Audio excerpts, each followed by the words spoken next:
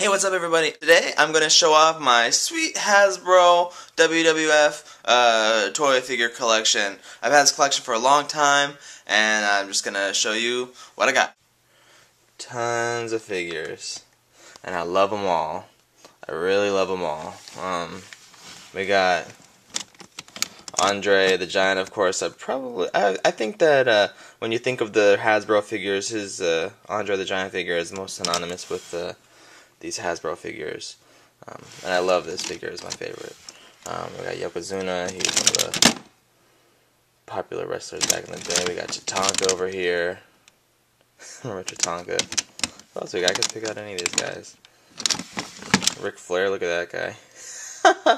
Look at his off color. That's the lighter skin, and then there's the darker skin. What else we got? We got Virgil.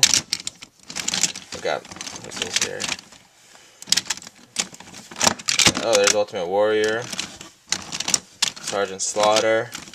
What do we got down here? There's HBK, Heartbreak Kid.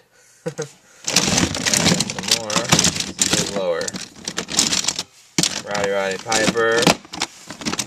Down here, Repo Man.